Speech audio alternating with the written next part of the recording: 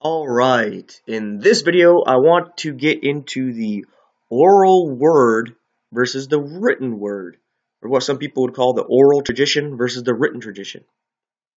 I've been talking to some Catholics about the Word of God, and they want to say the written and the oral are equal.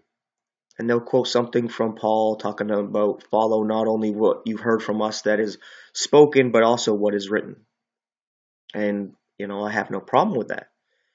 But the issue is, how do we know what was said? So let's give an example here. Since we're using Paul, let's say we both listened to Paul, and on a certain subject, I heard Paul say no, but you heard him say yes. Whether one of us is lying or we just misheard him, okay? Maybe one of us misheard him, so there's no ill intention.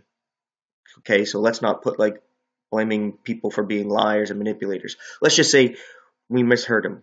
One of us did, right?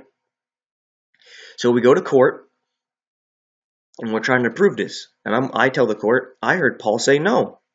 And you tell the court, I heard Paul say yes. So who are they going to agree with?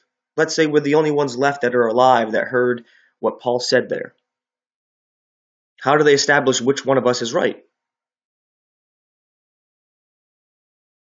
I'm giving you a second to think about that. You see, it would be the one with tangible evidence. And that would be what is written down. Because how could you prove you right and me wrong, or me right and you wrong? How could you prove it? It would have to be with what actually is written down by Paul about that subject. So if we go and we look at what Paul wrote down, and he actually said, yes, I would be wrong, and you would be right, and it would be proven there by what is written. Or the opposite, he said no, so I was proven right, and you were proven wrong. So we would correct our mistake, and that's that. So it shows that what is written is the standard. It's the foundation. And if anything contradicts what is written, it's wrong. You see, what is actually orally spoken can easily be misheard. It can be forgotten. It changed and twisted by either, just manipulating what you heard into your own interpretation and using your own words for it. You can add to it and remove from it. Right? I mean, it's easily changed, and no one could really prove it. Because let's say me and you were the only ones that were listening to Paul talk, and I died, or you died, whatever scenario you want to go through.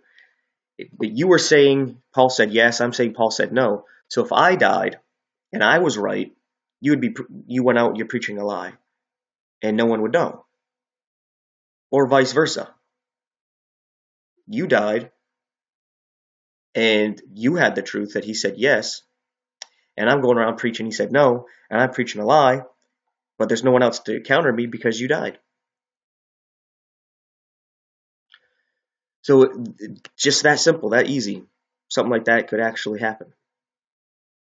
But when it's written, well, then you have a foundation. You got evidence. You can be like, no, it's written here, clear. And there's many copies that say, yeah, this is what he said. So this is the standard. This is what he said. And so, yeah, that is that. So that basically adds to what I was saying about the Bible being the Word of God in another video, and establishing that that is the standard. It should be blatantly obvious, but for some reason, Catholics, Orthodox, and even other churches, even the Jews, they want to add their oral tradition that's passed down and not written to add it to the Bible, to basically say that it's equal, even though a lot of the things you can see for yourself plainly contradict. And I suppose I should give an example. There's teachings in the Catholic Church, and they go to the early church fathers and whatnot, talking about, excuse me, Mary being a perpetual virgin. and how she's all blessed and whatnot. And I've talked about this in other videos. But then when we read something like Matthew chapter 1, and I think it's verse 25, it's the last verse in the chapter. It says that Joseph knew Mary, or consummated the marriage with Mary, had sexual relations with Mary after she gave birth to Jesus. Because if they didn't consummate the marriage, they were never really married. And that's what married couples do. They engage in sexual intercourse. There's nothing wrong or sinful about that. So she's no longer a virgin. We can also read later on in the Gospels that Jesus has brothers and sisters. As it names 4 of his brothers. It's like Simon, Joseph. I think there's actually a Judas or a Judah. I don't remember the fourth one. And then it says he has some sisters, and it doesn't name his sisters. So it's showing that, Mary had other children. And yes, she was a virgin when she conceived Jesus and gave birth to Jesus. But after that, she consummated the marriage with her husband and was no longer a virgin, even if you don't believe she had other children. So what do you go by? Do you go by what the early church fathers said and what the church is saying? Or do you go with what the written word of God says? The answer should be simple and obvious. It's the written word of God. Hence, it's the word of God.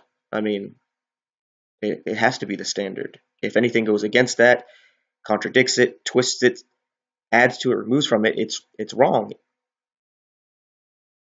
So that's just a quick example there of how things get twisted through oral tradition according to what's written.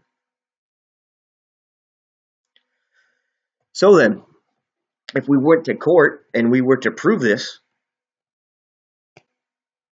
it would have been easy to be proven that the Catholic doctrine is wrong. It's that simple, that easy.